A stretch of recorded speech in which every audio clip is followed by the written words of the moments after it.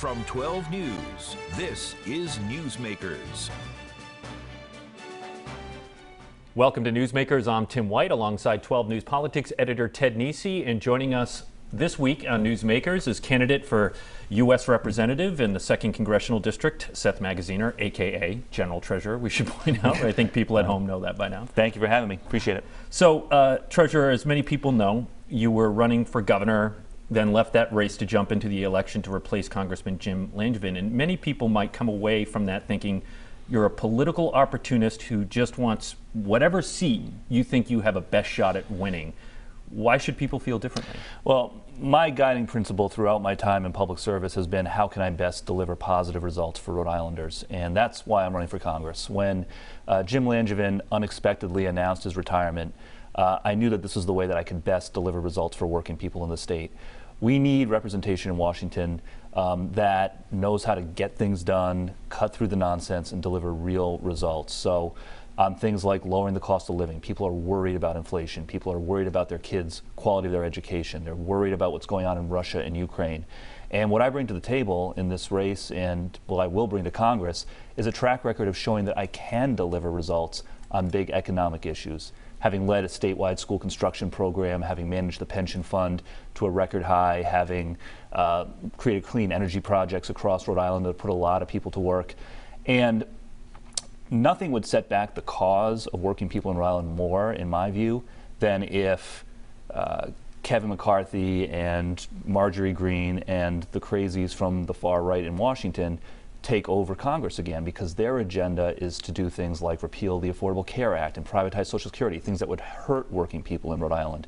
So everything that I've done is through the lens of how can I best deliver results for working people in Rhode Island. That's why I'm in this race for Congress, and that's why I look forward to representing Rhode Island in Washington. At last check, at your campaign announcement, you lived in Providence, which is in the 1st Congressional District. You said you would move to the 2nd Congressional District. Where does that stand? Well, that's still the plan. And listen, I lived in the 2nd District for several years, voted in the 2nd District.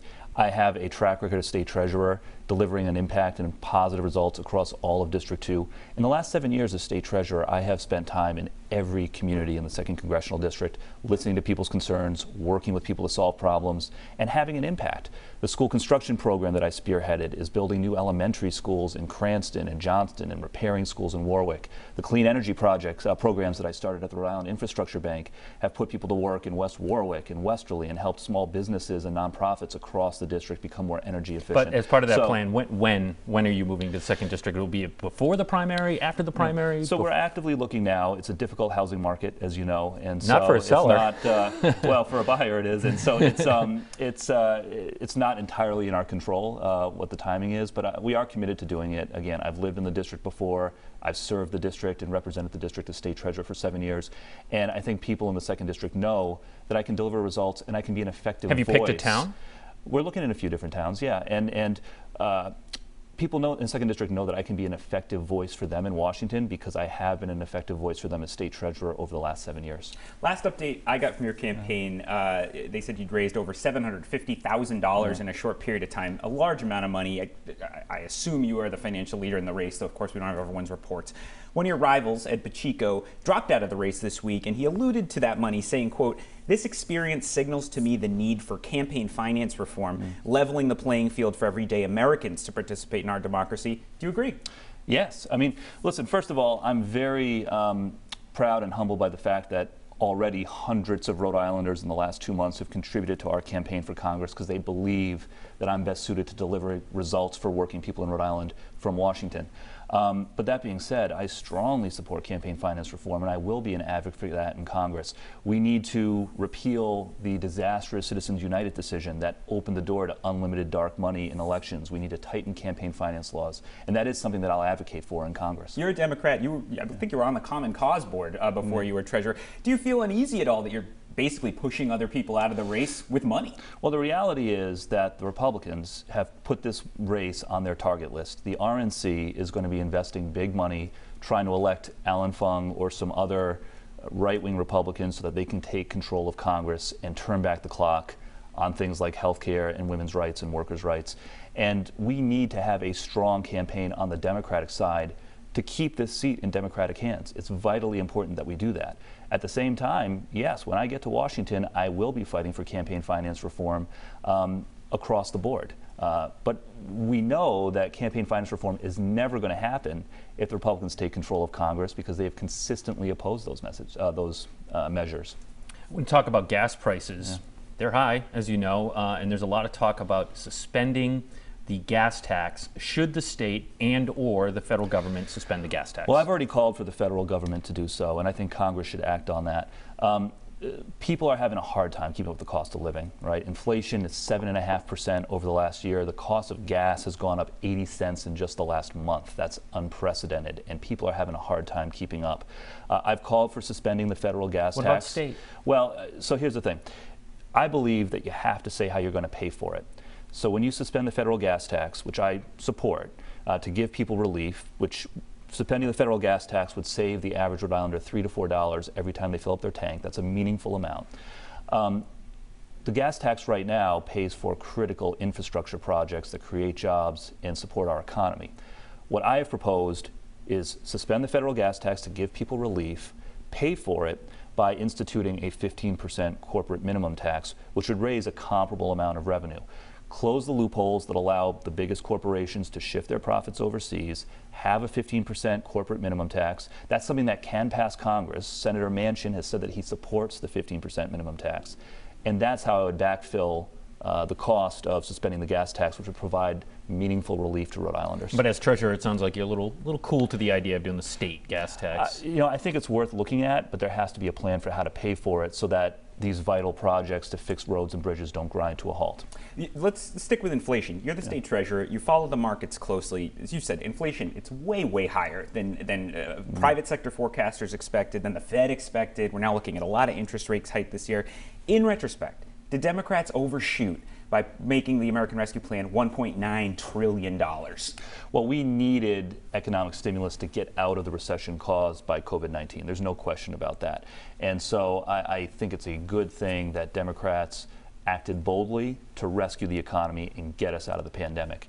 But we have to be serious about combating inflation. So things that Congress can and should do: suspend the federal gas tax, further utilize the Strategic Petroleum Reserve, which still has 500 million barrels of oil that could be used to help lower the cost of gas. Do things like give Medicare and Medicaid the ability to negotiate with the drug companies to lower health care costs for all Americans, including here in Rhode Island. But did your party fundamentally screw up the macroeconomic management of the country while having full control of Washington? We now have this big inflation we didn't have a few years ago. We are putting forward, the Democratic Party and myself, we are putting forward proposals to help people keep up with the cost of living, to lower the cost of prescription drugs, to lower the cost of gas, to lower the cost of goods across the economy. And right now it's Republican obstruction that's holding that up. I know we'll go back to the Congress race in a second. I just want to ask you briefly, in your current job as treasurer, what concerns are there when inflation takes off like this for the pension fund? Well, so the pension fund is doing well. We ended 2021 at an all-time high, $10.7 billion. We outperformed the median. We outperformed 92% of public pension funds across the country last year. So not only did we benefit from the rising stock market, we outperformed the vast majority of our peers. We do have a portion of the pension fund allocated to investments that are designed to perform well in an inflationary environment. So I'm confident that we'll come through this in a good condition because of those smart investments that we've made. With the nomination hearings of Ketanji Brown Jackson, talk of court packing or expanding the number of Supreme Court justices from its current 9 is front and center again. Would you support or oppose expanding the U.S. Supreme Court? I think it's something that's worth looking at. The most important thing is the court cannot continue to be so political. It has turned into a process every time there's a vacancy in the court where senators who are looking to, maybe run for president or get themselves on TV, turn it into a political circus, and that is wrong. We need to get serious about measures that will help get past Republican obstructionism. I don't know if expanding the size of the court is the right approach or not, but look, if the Republicans in Congress continue to be obstructionists and block qualified people from getting to the bench at all levels, then we have to look at options for reform. One of your Democratic opponents, Michael Neary, has been criticizing you over the roughly $800,000 you loaned your campaign for treasurer in 2014. The last time I asked you about this, you said you came from a well-off family and they had let you put personal money into the race. But I did look back. Your tax return for 2014 only showed $5,000 of income that year. Where did you get $800,000 so quickly when you personally had basically no income and the money had to come from you, not somebody else? So again, I've answered this question a number of times. I come from a well-off family. Just like many other people who've run for office before, that gave me the ability to put a personal loan into a race for treasurer 8 years ago. There are all kinds of ways that families are able to do that, the annual gift tax exemption and things like that. But this is something that is not unusual. Many candidates do it. And I think what most Rhode Islanders are focused on is not that. What they're focused on is who is going to be the best person in Congress to deliver results for them. What I've shown in my time as state treasurer is that I can deliver results for working people in Rhode Island. Did you get the money that year, or did you already have it? Over the series of a number of years. I mean, again, it's no secret that I come from a well-off family, just like many other people who've run for office and who hold office in Rhode Island currently.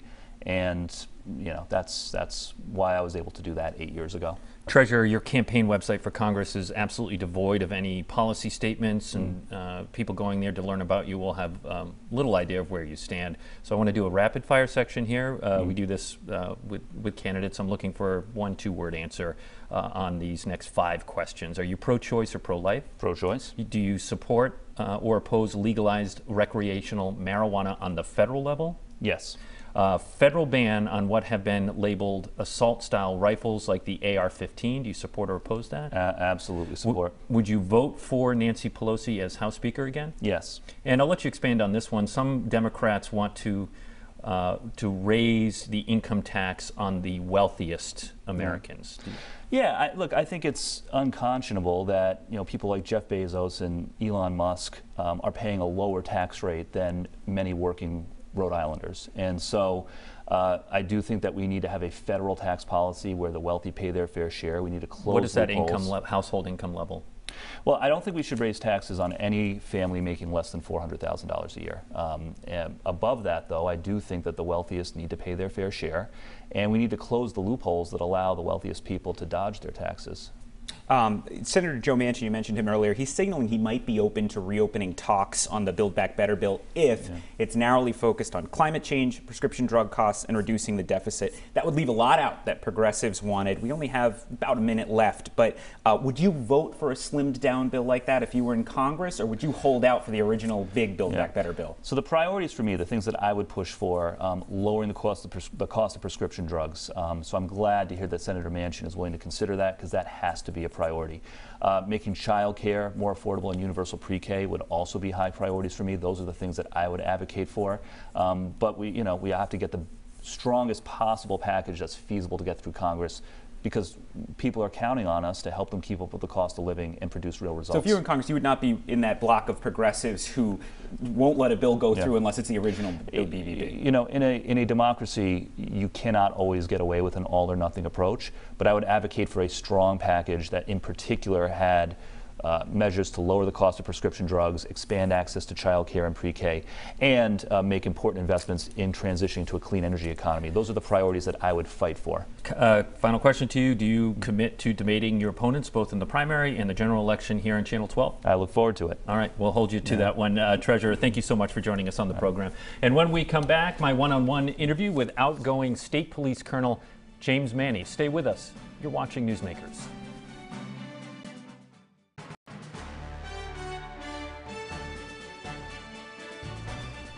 Welcome back to Newsmakers. I'm Tim White. Colonel James Manni of the State Police is set to retire at the end of April after he was offered and accepted the job as town manager in South Kingstown. Manni has been superintendent of the State Police for just over 3 years, and it has been a turbulent 3 years with civil unrest and, of course, a global pandemic. On Wednesday, I sat down with Manni at the State Police headquarters in the Colonel Walter Stone conference room to talk to him about what he views as his legacy at the helm of the storied agency. Colonel, thanks for taking the time and congratulations on the new job. Thank you. So I went back and I rewatched our interview from 3 years ago when you were sworn in as colonel of this agency. And one of my last questions to you was, how long do you see yourself as colonel of the State Police? And your answer was I'd like to be here for a long time, as long as I'm welcome. I'm curious if you find 3 years to be a long time and if you still feel welcome. Well, I definitely feel welcome. So that's not what this is about. As long as looking back at 3 years, I would have liked to stay 4 to 5 years at a minimum. But looking at what the past 2 years have been like, I think we could all agree that accelerates everything. It's been a very challenging time for the past 2 years. We had no idea what was coming. No, we didn't. When we sat here 3 years ago. My eyes were wide open in that interview, I'm sure. Yeah. But there's another point to this. I was not looking to leave the Rhode Island State Police. And I did know that, but I did know that I loved being a town manager in Narragansett. I loved that role that I played there. And I knew when the day came when I left this position, I would like to go back to be a town manager somewhere. So about a month ago, the position in South Kingstown opened where they were taking applications, and I thought long and hard about it. So to have the ability to interview for a position that I truly loved, a town manager's position, in the town I live in, was something that I really had to think long and hard about, and I ultimately decided I would apply for it. 10 years from now, when you think about back at your tenure as colonel, what memory is going to stand out to you most? Well, the opportunity to have this title was going to stand out the most. That I feel like one of the luckiest people around, that I was able to not only attain my dream of being a trooper, but by being named as a superintendent. I used this as an example the other day. I truly feel like I climbed Mount Everest. I got to peek out over the top, and I'll be able to climb down. But what will I remember is your question. What the things I remember the most? There are certain things that I'll never forget. Most of them happened within this two-year period, not the 3-year period. One was very early on in the pandemic, when we had an executive order from the governor to restrict access to the state from other states, and find out where people were going to be going and so forth. But once again, these models showed other states were getting hit extremely hard before we did, and that they might try to get to other states for their health care, their supermarkets, and so forth. Your troopers were conducting highway stops from people out of state. That's right. When you think about it, it's pretty wild. It was, and that was, at the time, was very controversial, and I know it made the national news. So we were diverting traffic with thousands of vehicles crossing the state line down Hope Valley, especially coming from the south. And I drove down there quite a bit to see it firsthand. And I'll never forget driving that stretch of highway from exit 3 to exit 2, southbound, and then vice versa, northbound, and not seeing one vehicle on the road, not one. And I've driven that roadway thousands of times in my career because I was stationed out of that barracks. And not to see a vehicle on the highway was an eerie feeling, almost surreal. Like, what exactly is going on here? And then stopping at these rest areas and seeing National Guard soldiers and state troopers, doing contact tracing and providing information to the motorists. People were legitimately scared those first few weeks when all this was going on. I have to imagine another memory for you that's going to stick out is the June 2020 riots in Providence, in which your agency had to assist, and I know you were there. Yes. I'm sure those images are forever in your head. That one is definitely forever in my head. June 1st of 2020, we had seen a lot of civil unrest across the United States because of the George Floyd death, the incident that occurred. And a lot of it was directed at law enforcement. And I often wondered, because we had a great relationship with our residents, could this come to Rhode Island? Could this feeling come to Rhode Island? And it did. And June 1st, well, let me back up. The day before, Boston had a very large gathering. Some of it turned, I don't know if the word was riot up there, but it became very disruptive. And they had 500 state troopers have to go up there and handle that. Well, we don't have 500 troopers. We had 250 troopers in the entire state. So I wondered, okay, if something like that happens here, how are we going to handle this? Well, immediately we would have to call it the National Guard. So, but I remember going to the State House, getting intelligence from another law enforcement agency that they were following numerous vehicles heading to this state. And they were concerned that one of the malls was going to be looted. That's what came to me at about 8:45 on that night. I immediately called the governor, made her aware of my concerns, and rallied about 60 state troopers to be stationed in and around Providence. And sure enough, about 11 o'clock, it happened. Many people came, some from out of state, and it started out as a protest and quickly turned to very disruptive behavior, eventually into a riot. I just want to stop you here because there has been some disagreement with you on that intelligence. I think you're aware of that. I mean, Commissioner Perry has said that that intelligence turned out to be wrong, that this was not an out-of-state action. This was driven largely by, and the arrests bear this out, people within Rhode Island. So do you still feel confident in that intelligence you had at the time? I'm very respectful of Commissioner Perry, and we've talked about it at length. I think there's truth to both sides of this. The people that were arrested were people from within the state. The agitators came from out of state. Many of them. You believe that? Oh, I know that. You do? I do. Okay. I saw it with my own eyes. I saw the vehicles with out-of-state plates. The intelligence I got was spot on from another law enforcement agency. So I think there were some people coming into the state on all these events that were agitators, coming in, mixing it up, and then getting out of the state. And I think, you know, social media played a big role in this, and a lot of the people that showed up that night were Rhode Islanders that were watching social media and showed up for the event. Just prior to the police car burning that night, I was at the State House coming in from Francis Street, and I could see several of these vehicles getting onto the highway. They made contact with me and others, and took off out of state. So I think some people came, mixed it up, did what they wanted to do, and then left very soon thereafter. You know, and either way, they did do what you said was you were getting from another agency, which was getting. Well, I will say this: the intelligence I got that night was spot on. I was told it would happen at 11 o'clock, and it occurred right at 11 o'clock. So I know the intelligence I got was correct. So it does beg the question then, was there a law enforcement failure if the intelligence was so strong, turned out to be so true, yet it happened anyway? No, I disagree. It was a law enforcement success. How so? Because we mitigated what could have been much more damage down there.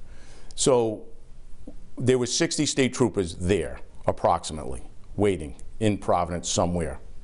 There were numerous Providence police officers waiting in Providence. We made notice to them of what could happen long before it occurred. And also, by the way, at 5 o'clock, a message was intercepted by the Fusion Center of a picture predicting what would happen that night. So we had the picture, we had intelligence, true and accurate intelligence that was coming in at 9 o'clock, and also the time it would occur. All three things lined up. So you can't look the other way at that. So we had a large law enforcement presence that night, and I truly feel that the men and women of the state police and the Providence police prevented large-scale destruction in the city that night. A lot of talk on who might replace you. Who's your recommendation? I've had numerous meetings with the governor on a transition plan, and I've had a transition plan from day one, which every leader should have, is who's going to take their place in the event someone drops dead, someone, you know, retires, leaves, forced out, whatever. You need a transition plan. And I've had numerous conversations with the governor about it, and those are private conversations, and I really can't say any more than that. All right, then to whoever it is, whoever is the next colonel or superintendent, what is your advice to them? Well, my advice to them is this: be fair and equitable with everyone. There's one right answer. I have this moral compass that sits on my desk, and it's in my pocket. My wife thinks it's corny, but I brought it to show you. So it sits on my desk, and sometimes when you're going to make these real tough decisions, you look down at it, and you know the needle never moves. It's always facing north. So no matter how you turn it, it's facing the right way. And my wife laughs about it because she gave me the compass, and not knowing what I do with it. But that is my advice to anyone. The right decision has to be made. Take all the other variables out of it, and there's really only one right answer to any question you have. Follow the truth. That's right. Follow the truth, fair and equitably. And sure, there's going to be people that don't agree with you, and sure, there's going to be people that are disappointed. But you can sleep at night knowing you made the right decision. It's fair and equitable. Our thanks to Colonel James Manni and our first half guest, congressional candidate and General Treasurer Seth Magaziner. If you missed any of it, it's on WPRI.com. You can watch it there, or you can listen to it through the Newsmakers podcast. I'm Tim White. We'll see you next week on Newsmakers.